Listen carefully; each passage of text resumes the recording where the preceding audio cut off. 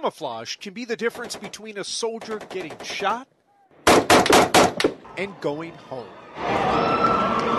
So a lot's riding on the next generation design to outfit troops. It's only been 8 years since the Army spent $5 billion on camo that critics say didn't fool anyone.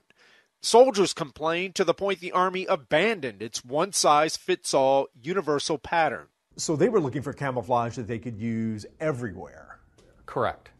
And it didn't work anywhere. Guy Kramer is one of the designers competing to win the Army's next multi-million-dollar contract.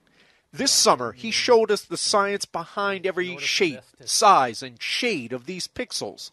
You now have your camouflage. So we're trying to trick the brain into seeing things that aren't actually there. Digital patterns recreate shapes already found in nature, and 3D layering creates depth and shadows where none exist.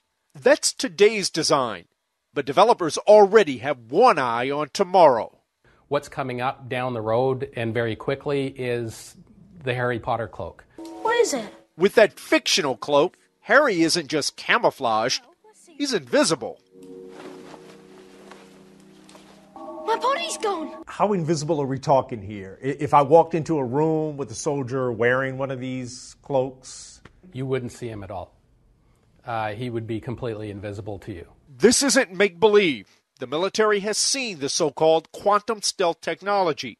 It works by bending the light around an object, even concealing most of a person's shadow. Imagine what that could do for a sniper hiding in a field, or the American pilots who ejected over Libya when their fighter jets crashed last year. They could actually pull out, very similar to what they carry with a survival blanket, throw it over top of them, and unless you walked right into them, you wouldn't know that they were there. So what was once firmly in the world of make-believe could quickly become quite real. The science is in the special fabric, so you don't need a power source or some instruction manual to make it work. Theoretically, any soldier, even in the most remote location, could quickly put it on and get it working.